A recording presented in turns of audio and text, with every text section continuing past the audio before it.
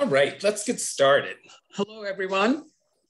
Welcome to Archaeology Abridged. I'm Ben Thomas, AIA's Director of Programs. Before we get to our speaker, I just have a couple things that I wanted to mention. Let's actually use slides for this. We are recording this event and we'll make it available on our YouTube channel, but we ask that you please don't make any personal recordings of the presentation. The talk will be followed by time for Q&A, but just so that we can get to your questions, please put your questions in the Q&A window and not in the chat. It kind of gets lost with all the other chats, all the other comments that are in there. So just put it separately in the Q&A window. All AIA programs are supported by our members and donors. So if you're interested in supporting the AIA, please text GIVE to 833-965-2840. Or visit us at archaeological.org/donate. To become a member of the AIA, go to archaeological.org/join. And as you can see, we do have ASL interpretation for this talk. You can also do closed captioning, and you just have to turn that on your own machine. It's under, I think under more, there should be a way to turn on, I think it says show full transcript, and that should give you closed captioning if you want that. Okay, we're joined today by Heather McKillop. Heather McKillop has been working in the Maya area and in Belize since 1979. Her work has focused on the ancient Maya economy and on salt. Heather is interested in how salt was produced, how the labor for salt production was organized, and how the salt producers supplied the needs of the nearby inland Maya for a fairly scarce commodity. She has focused on the Paynes Creek Salt Works in Belize since the 2004 discovery of the only known ancient Maya canoe paddle and wooden buildings preserved in mangrove peat below the seafloor, a project for which she received an AIA site preservation grant to help with the preservation of the site and the artifacts. And that's what we're going to hear more about today, these incredible discoveries. Heather is the Thomas and Lillian Landrum Alumni Professor in the Department of Geography and Anthropology at Louisiana State University. She is a 2020 recipient of the Research Master Award in the Humanities and Social Sciences at LSU. Her many publications include Maya Salt Works, In Search of Maya Sea Traders, and Salt, White Gold of the Ancient Maya. She was interviewed on NPR's Science Friday, and we actually have a link to the interview on our website, so check that out after this talk. Her current National Science Foundation grant with Dr. E. Corey Sills will support the excavation of multiple buildings at large underwater sites to identify salt kitchens, residences, and the organization of production. I just found out from Heather that she will indeed be able to go down to the field to Belize this season after about 2 years of not being able to do field work. So that's great news. Heather, welcome, and thank you for joining us today. Thank you very much, Ben, for that great introduction. And yes, our whole team is going. I'm going to be leaving in a couple of weeks, and the rest of the team joining shortly after. We're really excited because it's been 3 years since we've been able to do field work. Okay. But I'll share my... Yeah, so I'm going to stop sharing my screen, Heather, and then turn off my camera, and I'll come back on after for the Q&A. Okay.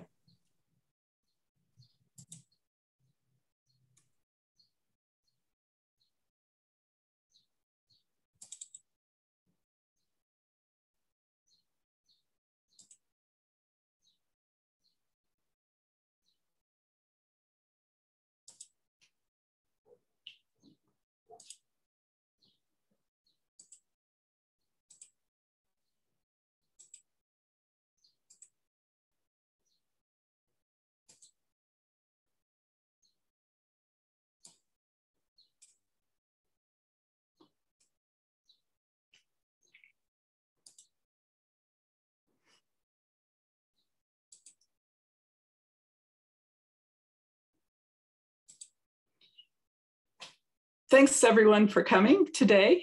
I'm really honored and excited to be able to share the results of some of our work with you today. And the second part, I'll be talking more about the site preservation grant and our 3D digital imaging. That'll be May 19th on Zoom through the AIA website, the second part of Archaeology Abridged. Today, I'm going to talk about discovered ancient Maya wooden buildings underwater in Belize. For many years, I've been carrying out research with permits generously given from the Belize Institute of Archaeology and funding from various sources in the coastal waters in southern Belize. I started at Wild Cane Key, where I did my dissertation work. I've also excavated at Frenchman's Key and other places on islands on the mainland. And as Ben said, since 2004, we've been really focused on Paynes Creek National Park in the water in Puntiacoccus Lagoon, a large saltwater lagoon system. Because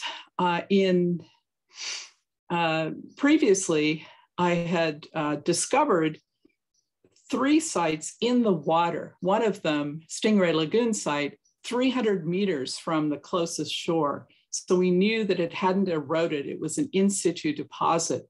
And I published the results of the analysis of the artifacts and the excavation in my book, Salt, White Gold of the Ancient Maya, 2002, University Press of Florida.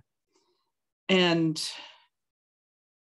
what we were doing was excavating briquetage, which you see in the bottom corner of the screen, broken bits of salt boiling pots.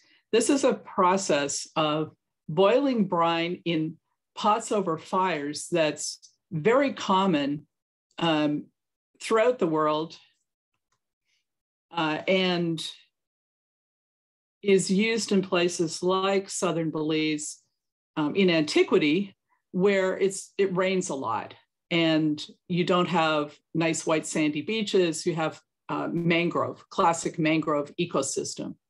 In my salt book, I described the artifacts and the excavations, and we found this briquetage.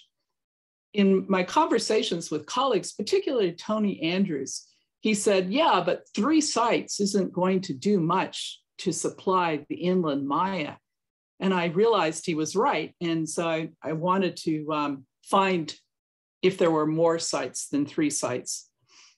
This artist's reconstruction from Science et Avenir, a French magazine, of the boiling process is really very accurate in terms of the pots. But as you'll see, it wasn't a kind of a beach party outdoor picnic. It was really very organized on a massive scale. The model that we're using is from Sacapulas, Guatemala, where they're boiling brine from a salt spring. And here you see some images from a 1981 publication in Expedition magazine by Reina and Monaghan, which is really good description and images, where they have a family salt kitchens where the focused activity is making salt by the brine boiling process. They live elsewhere in the community, farther back from the salt springs. And here you see a family pouring brine into the pots while they're boiling over a fire. And then on the right-hand side, you see where they've got salt cakes, which are, you turn the pots over and you harden them, and then you break the pots, and you see that. So in 2004, I finally got a sabbatical and a faculty research grant from LSU, an incentive grant, to go back and see if there were more salt making sites. With the funds, I was able to hire someone with a fast boat where I could actually get to the lagoon and back to town in one day and do field work better than me driving a motorized dugout canoe and having to take camping gear and camp out. So we started doing pedestrian survey.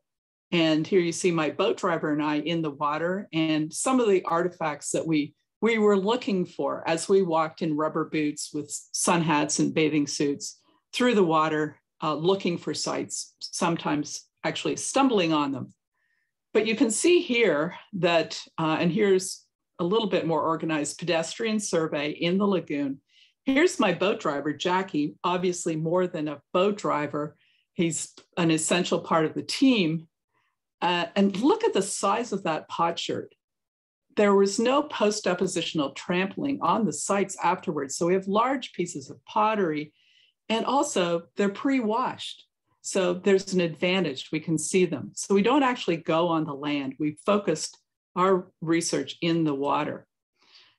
In 2004, we made an unexpected discovery. We found wooden building posts, as you see here, with sharpened ends.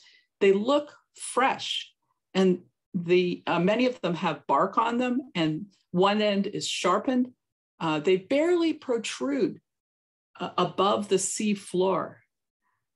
And in fact, I really didn't think that they were actual wooden building posts. We were walking through a mangrove swamp, and in swamps, there's lots of posts. And so finally I said, okay, we're going to excavate one of these. And we were poorly equipped for excavating, but we did take turns holding our breath, diving down and digging around one of these so-called posts until it was finally freed. And we raised it, and it came up out of the water and about a meter, and it was straight like a post. And the bottom end was sharpened like a post. And I said, it's a post. And then everyone turned to me and said, so what are these? And I said, well, salt sheds. And I think that was, I'm in charge, so I have to make some determination. But now we call them salt kitchens, and they're very common. Now, the significance of this is wood doesn't normally preserve in the tropical landscape of the Maya area, except in unusual conditions. So we had one of those unusual conditions that I will describe more fully in a minute. But let's look at the posts in more detail. The one horizontally held by my team members is the very first post we found. And look how straight it is. The jagged end is where it barely protruded above the seafloor, and a slightly sharpened other end, and straight. And we took a sample out of it for radiocarbon dating, a nice sharpened end. On a good day, this is what we might see, a post on the seafloor, but they're very hard to find. And I wondered, this was site 15 that we'd found so far that year in 2004. What about site 14 and the other sites that we'd found? What about the sites in my salt book? Well, we eventually got back to all of those, including the ones in my salt book, and there were posts everywhere. We hadn't noticed them. Well, it says something about the nature of scientific discovery, I think, in terms of how new discoveries are made, because we were not expecting to find them, and so we weren't looking for them. But in our favor, I think, was that we didn't realize the good preservation conditions that we had. We found two kinds of posts in general. We found hardwood posts, even with bark, like you see here. They're perfectly preserved, although salt waterlogged, which presented a conservation nightmare.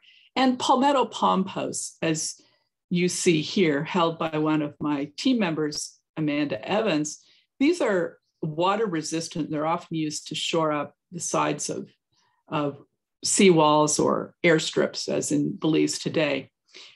We took radiocarbon samples. They were dated from the late Classic to the Terminal Classic. So they're ancient, even though they don't look very old at all. The significance: wooden buildings were probably common at ancient Maya communities, as they are today in traditional Maya villages, for houses, workshops, storage, and other uses. Even William Haviland, in his work at Tikal on stone buildings and houses, remarked that they weren't finding all of the buildings. And here you see the modern village of San Pedro Colombia in southern Belize. And all of the buildings are pole and thatch, at least they were when I took this photo, except a stone church. And then a photo from the Robert C. West Photo Archives, courtesy of the LSU Cartographic Information Center, where you see pole buildings, pole walls, and the thatch roof.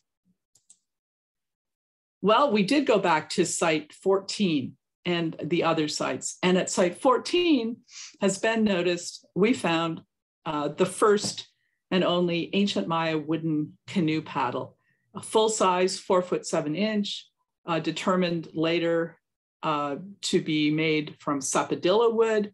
And it was preserved in red mangrove peat below the seafloor. You can see where it barely protruded above the seafloor is kind of worm-eaten. And one side of the blade is actually broken off. So initially we thought it looked like the paddler gods on the carved bones from Burial 116, Temple 1 from Tikal, which appear to show paddlers with a paddling with a blade on one side. But of course, they weren't paddling in the water, and they were holding the paddle in a kind of strange way too. So Site 14 got a fancy name, Kaknab, because it's so special. You can follow this up.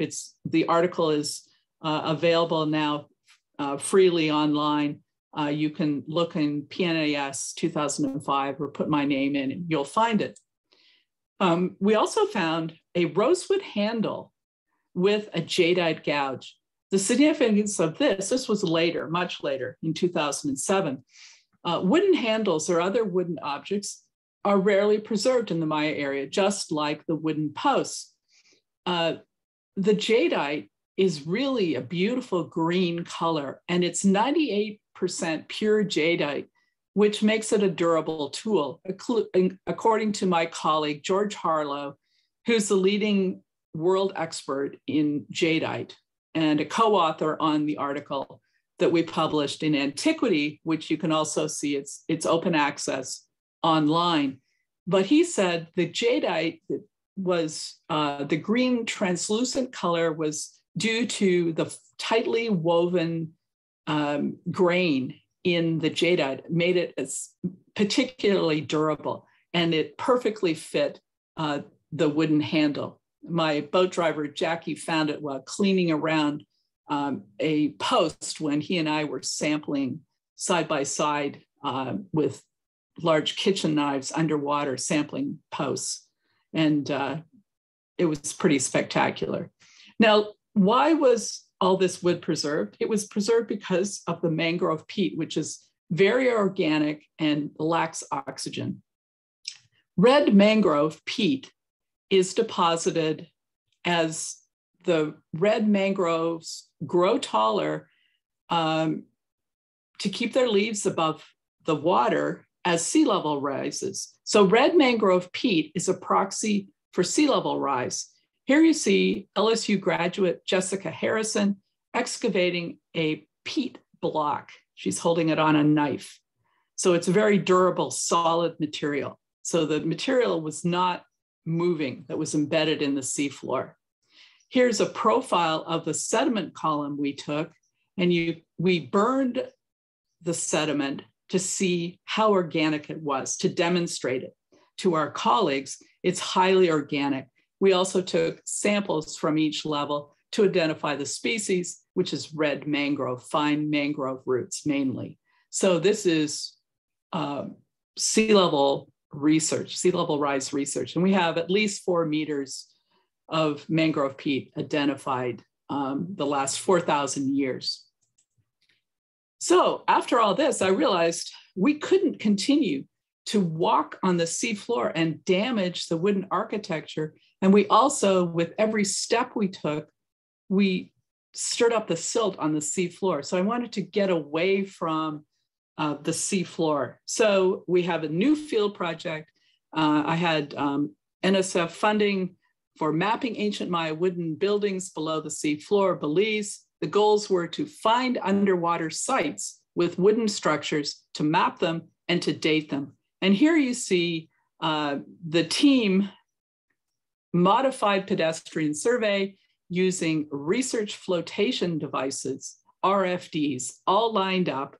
And here you see the team in the water, floating slowly, shoulder by shoulder, and finding things. And look how happy they are. Wouldn't you be happy if you're doing archaeological research in the Caribbean and finding wooden architecture? I'm not in the picture because I'm taking the photographs. And there's Jackie flight with some flags.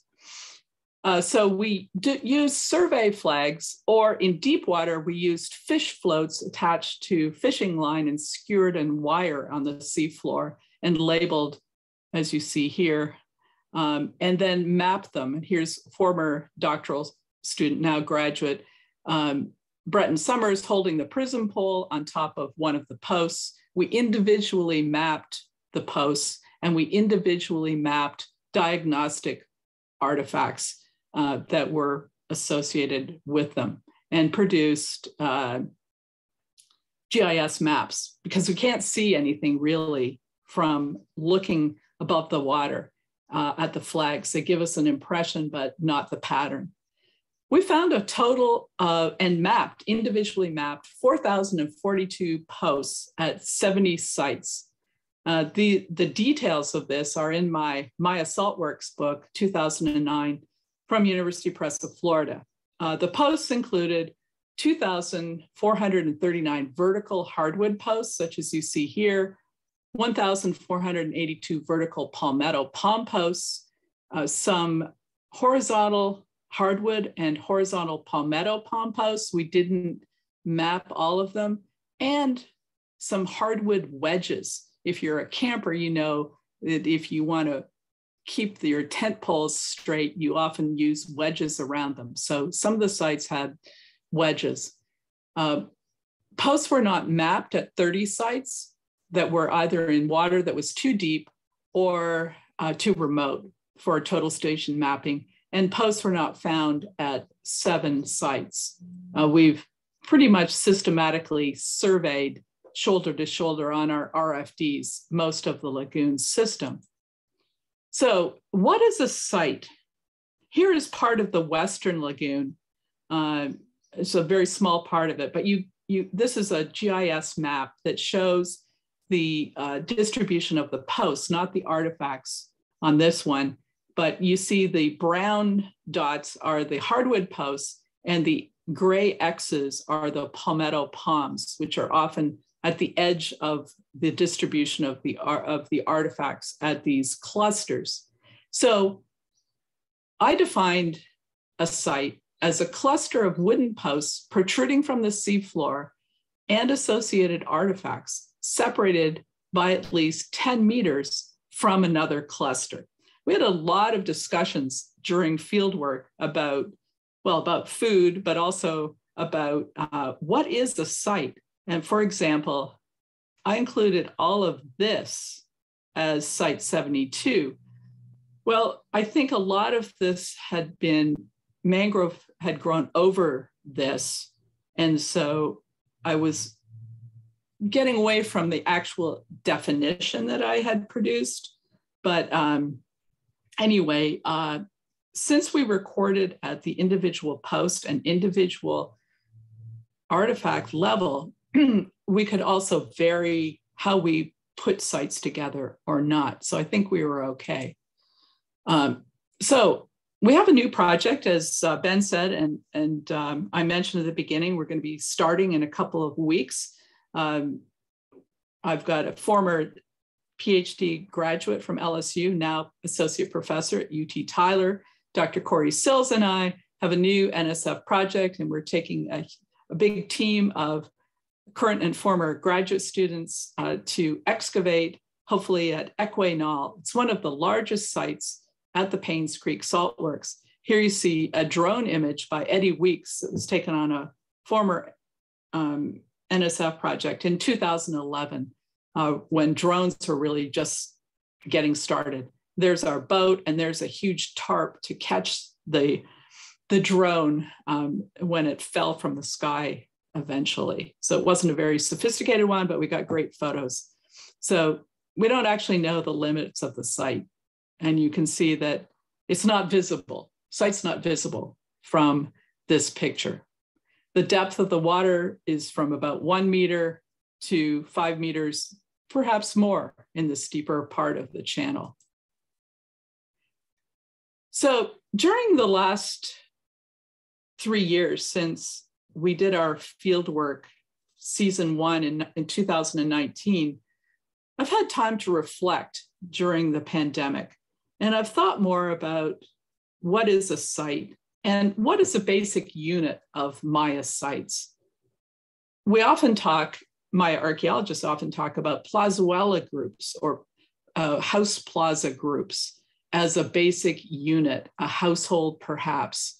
And this is a site here, this map, site 74. It has 2 buildings, building A and building B, and a plaza or yard defined by palmetto palm posts on this side and this side, and artifacts associated with this that are not mapped on this map.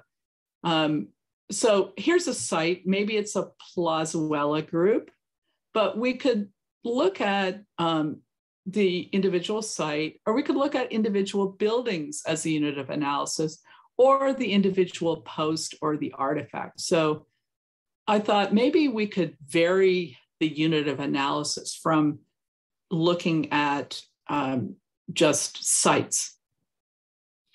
So going from sites to building. So let's go back to Equinal in this general area.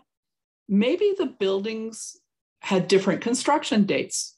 Maybe they had different uses. Here's the map of Equinal site that has colorful stars representing diagnostic artifacts of pink are chert, groundstone, pottery is starred in turquoise, obsidian, and other artifacts. And you can see there are clusters. We gave them building names, building A to J. The jadeite gouge was found in building J. We're looking forward to excavating to see if it's a salt work or if it's a residence or what's going on with that nice jadeite gouge found there. And here you can see they're distinctly separated.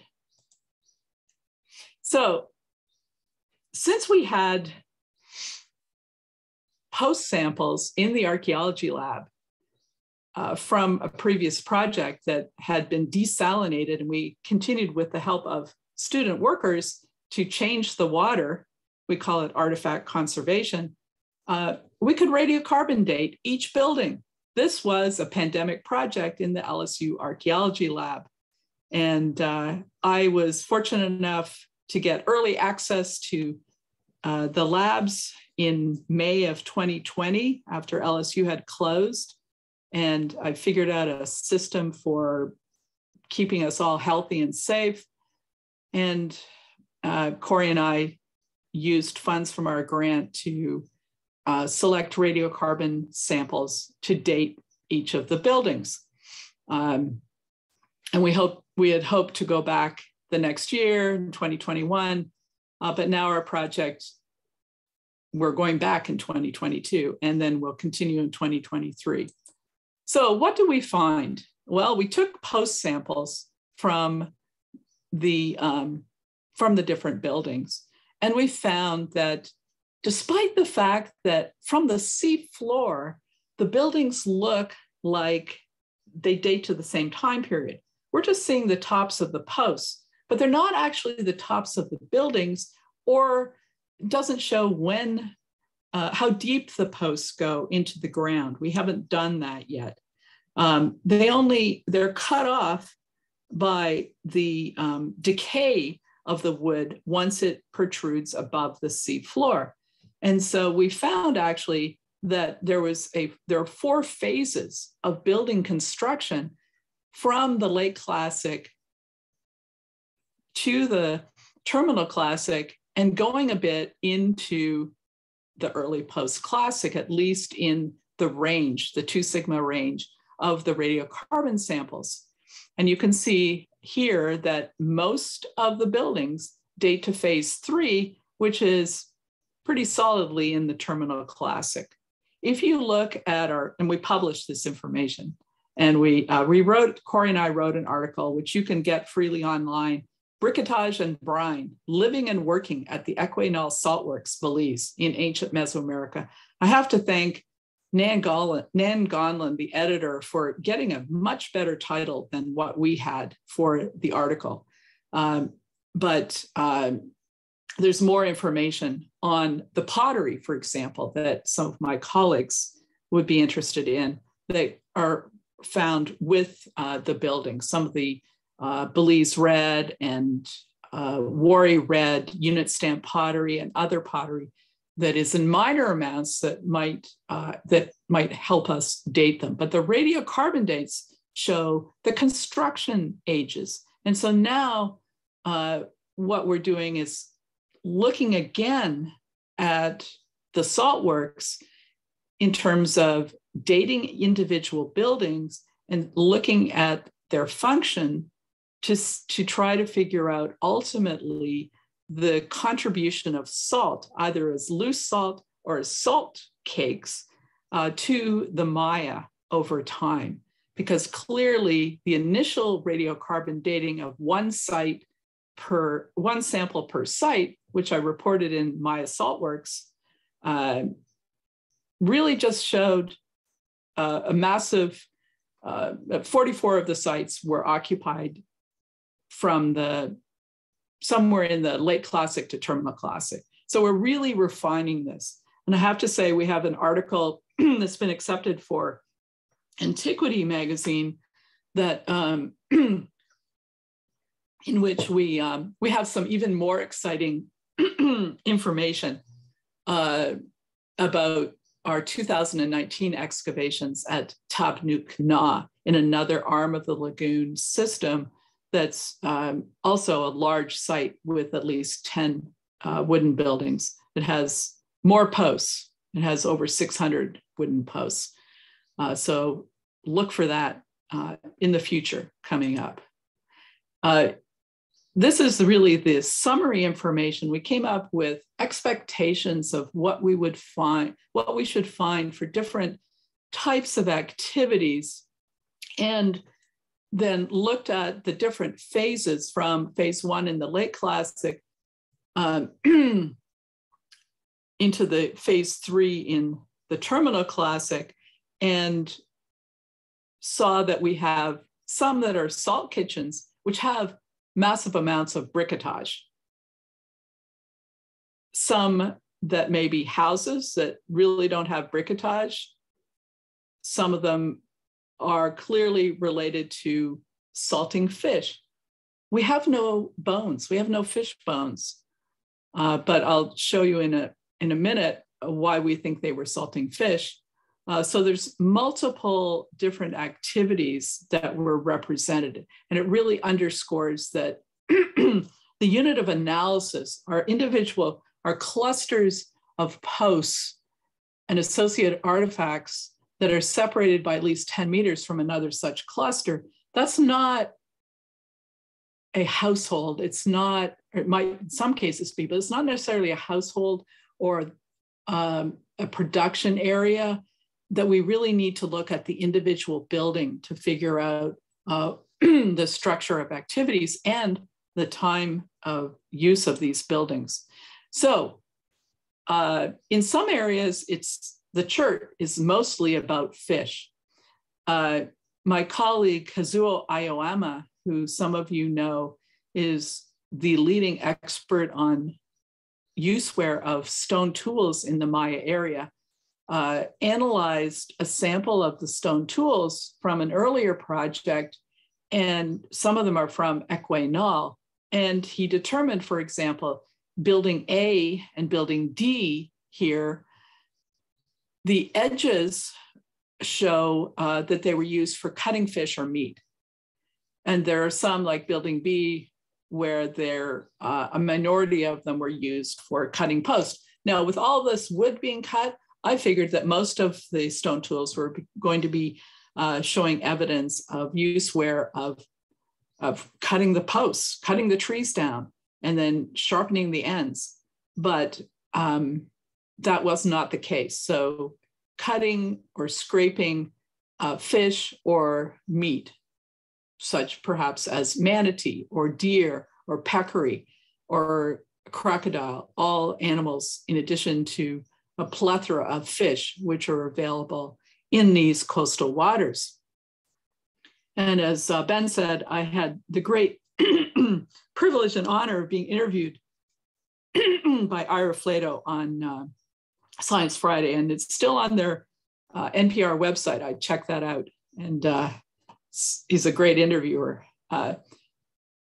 One of my doctoral students, Holly Lincoln, is going to be excavating these buildings to look more at the use of chert, and she'll also look at the chert from the other buildings that some of the rest of us will be excavating. So we're pretty excited about that. But where's the fish? Well, the mangrove peat is a great medium for, or matrix for preserving organic material made of plants, like trees and calabash and seeds and nuts, but it's highly acidic and eats away at anything with calcium carbonate. So we have no bones. And even samples that we took from some shell middens, there was no calcium carbonate left to do oxygen isotopes. And my colleague Barun Samgupta looked at sediment for forams and ostracods, and there were none that he could find. And so we think there's just no evidence for them, but we have this other kinds of evidence. With the chert, it was interesting, I think, that the stone tools, the morphology, the shape is not an indicator of how they were used. So we have stemmed points that were used for cutting fish or meat, and also for scraping, and also for woodworking. And each of the tools had multiple areas of use where, used for different activities. And interestingly, even though this chert is all discolored gray from the saltwater mangrove matrix, some of it is from the northern Belize coal-hod chert-bearing zone. So the salt workers had long distance connections to northern Belize, which is quite far away from where we are. We're going to be using a lot of these techniques that we've used in the past, including diving in the deeper areas of Equinol with the airline system of hoses from a gas-powered compressor to excavate underwater, basically to be able to stay down. How long can you dive down even 6 feet and do anything underwater without taking a breath? So this was really a game changer for us, and it's really low tech. Everybody has to be scuba certified. That's my rule. It's really gas efficient, which is really good in these days of high gas prices. In shallow areas, we'll be using our traditional system of setting up a long PVC pipe and measuring it and moving our metal grid from unit to excavate long transect excavations through the buildings, and then putting the mangrove peat in marine transport devices on a pulley system to an offshore screening station. Here you see the excavations in the background and the screening station here. And here's one of our deep water sites with Dr. Sills and me working at. So we're going to be using some of these techniques. If you want to hear more about the project, on May 19th, I'm going to be giving an Archaeology Abridged Part 2 using 3D technology for the underwater Maya, where we scan, we sometimes print, and we're taking scanners to Belize to scan some things. So I'll be zooming in from Belize. I have to acknowledge the National Science Foundation, the initial map that most of this research is based on, the current grant with Dr. Sills and me, permits from the Institute of Archaeology, Louisiana State University and now University of Texas at Tyler, where Corey is. The field team tied the Toledo Institute for Development and the Environment, our host family in Belize, John Spang and Tanya Russ, and now their daughter Lyra, and many friends in Punta Gorda, among others. And I appreciate you listening to my talk. I'm going to end it now.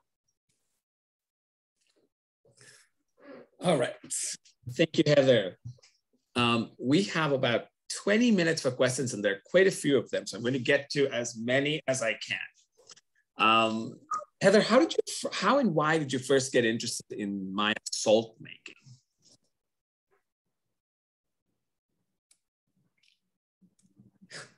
Before I was interested in Maya salt making, well, first of all, I live in Louisiana, and everyone really likes salt. And you can't have enough salt here in Louisiana, which may be a problem. But I've been interested in coastal archaeology since I was doing my master's work at Trent University in Canada. And I've always worked on the coast, and I was mainly interested in coastal trade. But after I did my dissertation and we had been working on trading sites, my former advisor, Dr. Barbara Voorhees, said, well, what about sites in the area? And I couldn't do that for my dissertations. But afterwards, we did boat survey looking and found there were sites that were submerged and sites that were underwater. And we started looking anywhere in shallow water and found those salt-making sites, but it wasn't clear to me at first what they were. So it was by doing a lot of background research and comparative research and particularly ethnographic research that we discovered that it was the brine boiling. And then I realized, wow, this is a whole new dimension to the trade, which I've been principally focused on a long distance trading port of Wild Kankakee, but this was coastal inland trade of salt during the height of the classic Maya. And so this was a whole new exciting area. And it involved swimming in the water. And, that was pretty good. So there are questions about the salt trade, technology, and the wooden posts themselves. So let's start keeping in that, just sort of going from what you just said. What is known about how the salt was traded or transported inland? And there's a question that says, is there evidence of sock bays or other roads leading inland from the salt works? Okay, so the evidence, I wrote an article, well, some of the evidence or my hypotheses and models for inland trade of salt are in my book, Maya Salt Works. And also I wrote an article in Journal of Anthropological Archaeology about salt trade and making salt cakes and the size of the salt cakes and the estimates based on ethnographic analogy with Sacapullas and other places. But because we have the canoe paddle and fragments of other canoe paddles and a kind of beat up broken canoe at the Eleanor Betty site, and there were on the water, they would have had to travel on the water to get wooden posts from various places in the rainforest and elsewhere. And there's available rivers that lead inland to near or right at inland sites like Lubentun up the Rio Grande. Nimili Panit can be accessed nearby the Golden Stream, and other rivers that are right nearby that they were clearly transporting things by boat, and they were probably bringing things back as ballast, as trade items that they needed.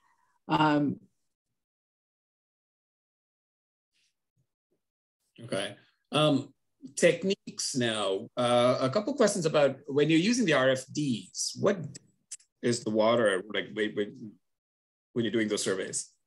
How deep is the water? Yeah. Well, when we're floating, this is shallow. So the RFDs, you're floating, and the idea is you just want, most of the lagoon system is really shallow water.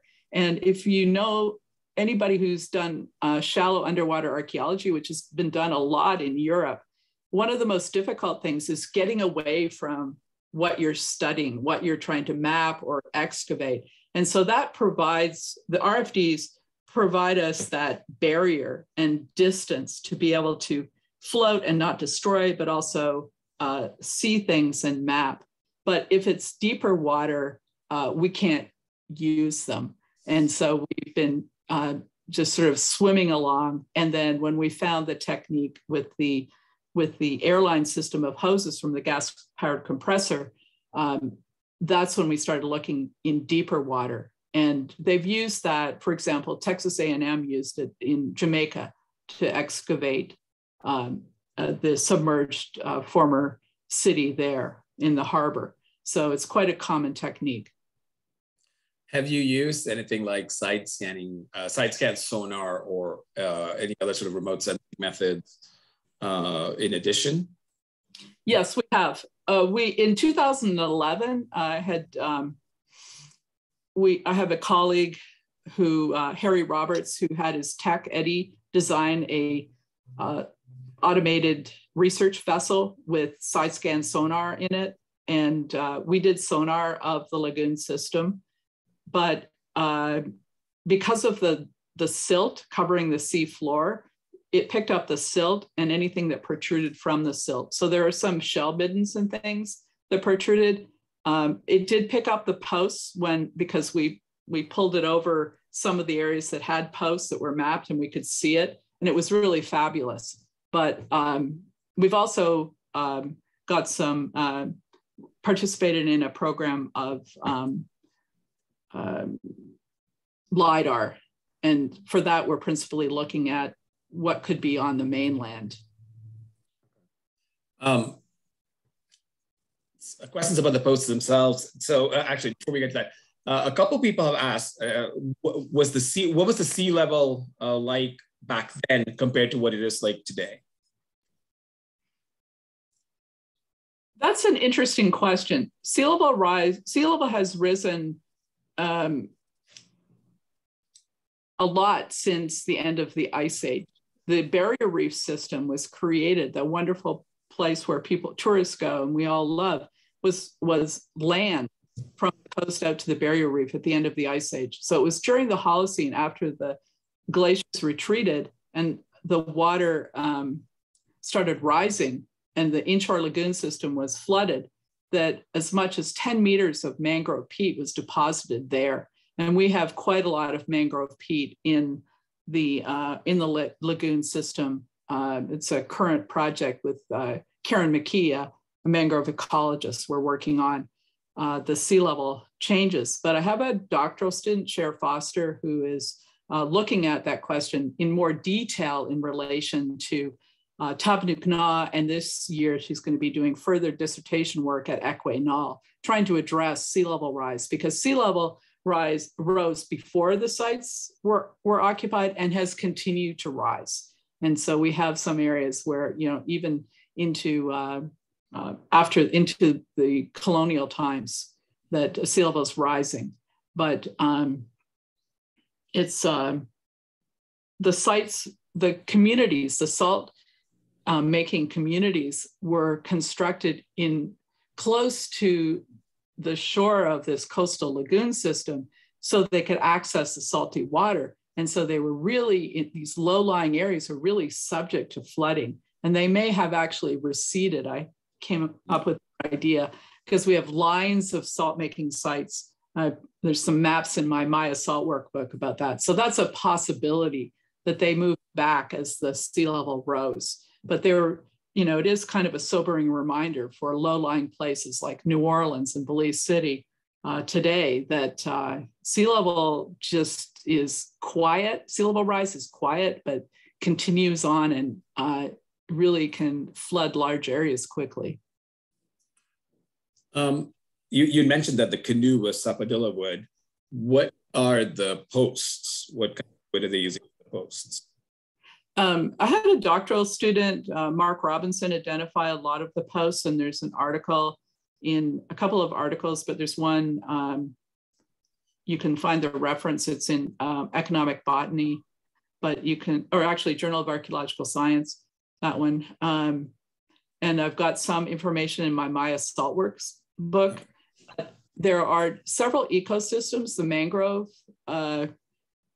ecosystem of the lagoon system. And I gave a paper remotely at the SAA last week about the use of mangrove wood. And we found that red mangrove was not used for posts, but white mangrove and black mangrove, which are not the ones that grow right in the water, were used, but a minor amount of them. A surprising percentage of the wooden posts overall in the lagoon system or at the salt works were brought from the deciduous hardwood forest, which is on the just west of the deep river. So they would have had to travel a mile or so to get it and bring this back. So they were, and the pine savanna, which is nearby, which has pine and oak. We don't have any pine, we don't have any oak. So they were clearly selecting what they wanted. And we didn't see changes over time in the use, certainly of mangrove wood, and certainly in the dimensions of the posts, how big they were. There weren't changes over time, but that's something that we're going to be working on, because we can't just lump everything together, date one site at a particular time. We've got to date the posts, the buildings, and then those posts see what the changes of the wood are. But they were using a lot of hardwoods. Yeah. A couple of questions people have asked about the pots themselves. The pots that were used for boiling, for cooking the salt water, was that their only use, or were they used for any other types of cooking? And why did they have to be broken to free the salt cakes? Ooh, good questions. Well, we have, for example, at Site 74, which I showed a map of, there's two buildings there. And Building A, we excavated a transect through the building and out each end. And we found a lot of artifacts, and we excavated in 10 centimeter levels with sharp kitchen knives. And so it's really easy to do stratigraphic excavations in mangrove peat. It's not sand and it's not mud. And we found 98% of the artifacts were briquetage, were salt making artifacts. And so the activity was boiling brine. So we found the pot legs and we found the broken pots and so forth. And so it's by the changes in abundance. And certainly these things could have been used.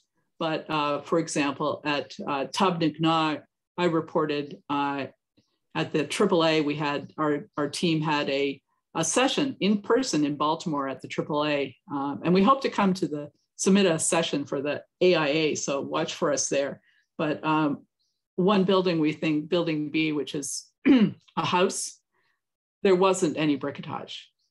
So we think at least there, the briquetage was used for boiling the brine. Why did they break it? Well, we have jars and we have open bowls like the ones that were shown in the picture from Sakopoulos, the ethnographic example. And then we have vertical wall basins. We don't know what the base looked like, but the walls are vertically, and they're all smooth on the inside and rough on the outside. Rough probably to hold them, smooth because they want to be able to get the salt out. Why break them? I think just because the salt would adhere to the sides of it. But I think that's an indicator, and I suggested this in my Journal of Archaeological Research article, that if they transported the salt cakes in the pots, then that's an expectation at inland sites that you might find the broken pots. Cynthia Robin actually found a whole lot of what she thinks are the broken salt pots at Aventura in an excavation. And she has a reference to that in an article she wrote in Research Reports in Belizean Archaeology. So I think, there's lots of work to be done there. They do at Sakopoulos take cornmeal and put it on the inside walls of the pots before they add the brine. And I think that's to create a nice smooth surface, but it may also to stop them from adhering so much. And we found monosametates at our salt sites. So, they could have been used in the residences, but they also have a function for the salt making. Right. It's a long answer to that. No, but also, are they making the pots locally, or are they getting them from somewhere? That's a very good question. Another one of my graduate students just defended, and later this afternoon, I'm going to read the final edits before she submits to the grad school, looking at the brine boiling pots, and she did a variety of analyses of them, but we think they appear to be locally made. We also have, from one of the sites, we have a pottery making paddle, a wooden paddle, such that I've seen them ethnographically at salt making sites and other sites. And the temper is quartz, and it's available from bringing the stuff down from the Maya Mountains. But we've actually got deposits of sand and deposits of clay that are in the lagoon below the sea floor, that would have been the remains of some previous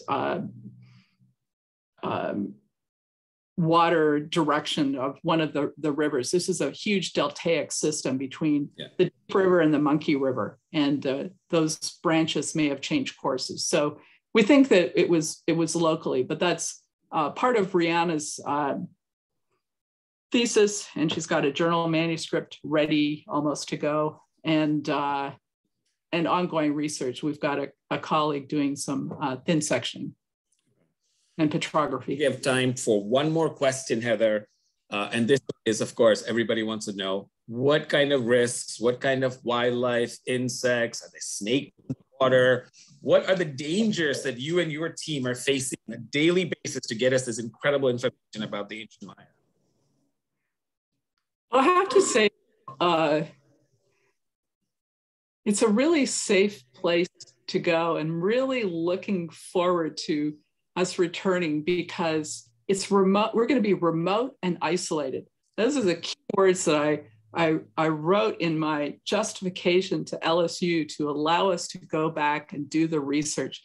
We're going to be away from other people. There's no other people living in the area. So first of all, that's really good. But we are really careful about safety because we're isolated. We go 15 miles north of Punta Gorda, and we live with our host family. And there's no roads. It's only boat travel. So our boat driver stays with us, and we go into town when he goes into town. We go out by boat another 15 miles farther north to Paynes Creek National Park, which is the lagoon system. But as you saw on the photos I showed of the water, there's nobody there.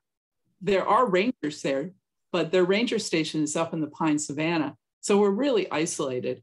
And we're careful about things. So dangers. Where we live is infested with all kinds of biting insects, all the things that, if you read old stories by John Eric S. Thompson about, bot flies and things like that, but sandflies and mosquitoes and doctor flies and tarantulas and scorpions and so forth.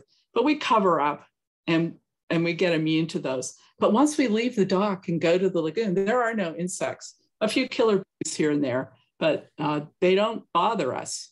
Yeah. And I do have a site named Killer Bee, though. And then there are snakes. There's lots of things where we stay.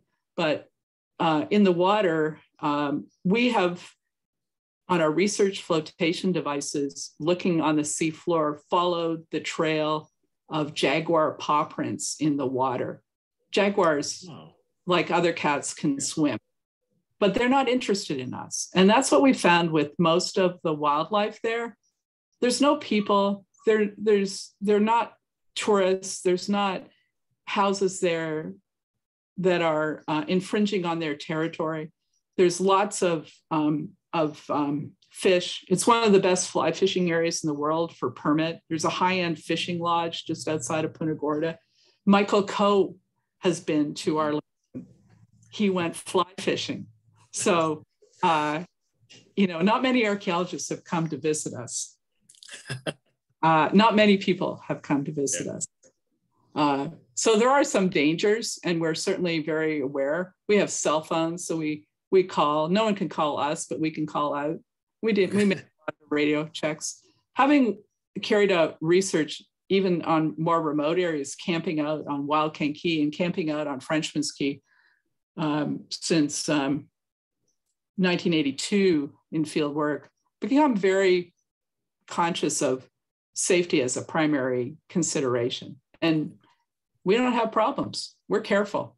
Yeah. And a lot of fun too. Well, hopefully we can change that and we can all come and visit at some point. I would love to come and see you in action. But Heather, thank you for joining us this afternoon. We wish you the best on the upcoming field season. I'm looking forward to the follow-up on May 19th. So to everybody who's listening, remember Heather's giving us a second talk on May 19th, same time, Thursday afternoon at 1 p.m. And the link, we will send it out to everybody as well so that you can register for the talk. Heather, thank you. Amber, Adrian, thank you for the ASL interpretation. And thank you all for tuning in for another episode of Archaeology Abridged. And we'll see you next time. Thank you, Ben.